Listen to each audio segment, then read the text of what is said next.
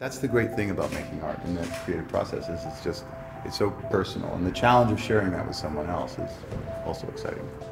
I'm Liev Schreiber, and today we're here with Mariam Naficy of Minted, and we're launching something that we're all really excited about, the Minted 50, which is over 50 days, a series of collaborative creative projects to inspire all of you in the Minted community. And the first one that we're going to start with today, we're going to do an exquisite corpse.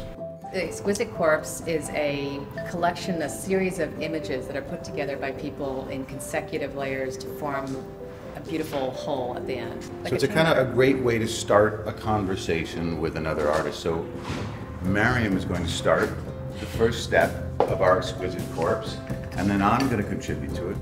This whole thing that Minted 50 is all about is really getting people to try something new in the course of one day. And part of this is to demonstrate how two people who are not formally artistically trained can leap off the cliff and try something artistic. That's really a big part of it, though, isn't it? It's just committing to doing something. Commit to do something creative. Taking a risk. I think it says a lot, too, about the Minted community, that collaborating, of showing your work to other people and not being afraid to take a risk is a big part of the process.